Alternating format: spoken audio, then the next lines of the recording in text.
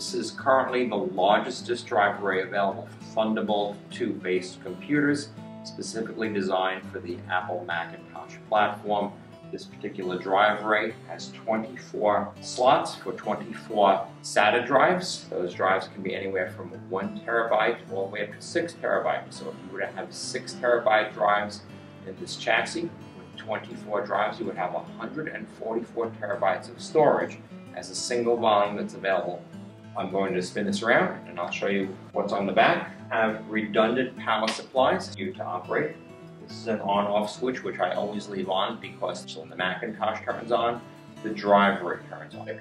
The first card that you see over here, this is the Thunderbolt 2 card. I've currently got it connected to the internally mounted Mac Mini, which is Thunderbolt 1, but in a high-performance situation, I would connect this to a modern new Mac Pro, which is the cylinder Mac Pro that Apple has released, which has Thunderbolt 2 ports on it. We are looking forward to a Thunderbolt 2 Mac Mini, so we're able to get that kind of performance with the internal computer. But there is an internal Mac Mini in here. This is an off-the-shelf Mac Mini, which is as simple to slide in and out of the computer as these two thumb screws, and then it reconnects with the Thunderbolt cable.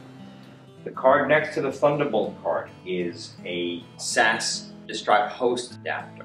So we are currently using an Orica ARC1882IX-24.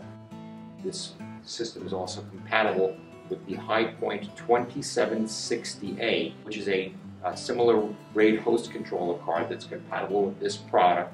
We happen to, right this moment, have the Orica card inside here. It's configured as RAID 6. It works very, very well.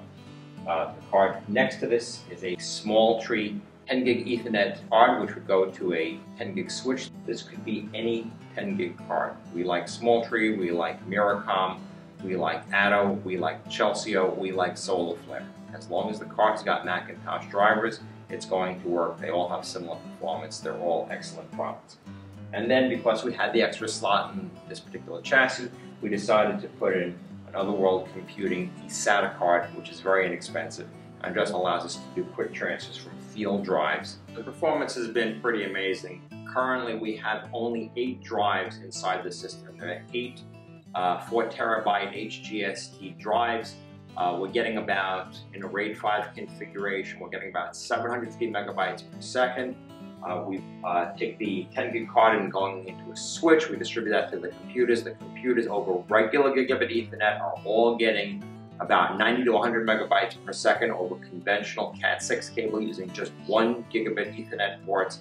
And we're able to run multiple computers off of this with only 8 drives, and everybody's able to play back HD Apple ProRes footage without any issues whatsoever. So yes, it's been very, very impressive. And of course, this system can be loaded up with 24 drives for increased performance, increased speed. So you can probably put as many client computers onto the system as you have ports on your switch available. It's quite a spectacular unit.